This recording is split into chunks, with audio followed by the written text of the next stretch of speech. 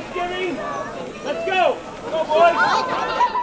That was a scene at Dublin Park this Thanksgiving morning. Many gathered for the 9th annual 5K run and walk. Kids of all ages and adults wanted to give back to the community and express how thankful they were. The race started with just a few friends wanting to run on Thanksgiving and yet avoid the holiday rush of downtown Madison. We wanted to go for a run on Thanksgiving morning, but we didn't want to necessarily go drive into Madison and deal with the crowds, so we just gathered a group of friends and we're like, let's just meet at Dublin Park.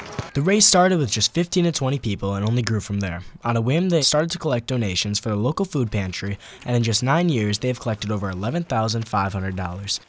While there might have been only 15 to 20 people the first go around, the race has grown since. It is safe to say that there were over 200 people participating, and with so many people from the community interested, even the dogs were involved. While many people thanked Amy and Jill for setting up the event, they wanted to share how grateful they were for others.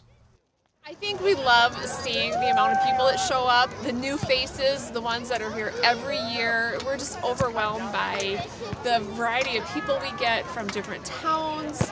It's just amazing. This year is absolutely overwhelming to see such a crowd here, and familiar faces and new faces. And also the generosity of the people. Obviously, yes. With $11,000 in 9 years, we have some really generous people in the community that are willing to donate because they know how grateful and thankful that they are. And so it's been amazing. When it came to runners or walkers, everyone had a great time. Reporting in Cottage Grove, Monona Community Media, Connor Davis.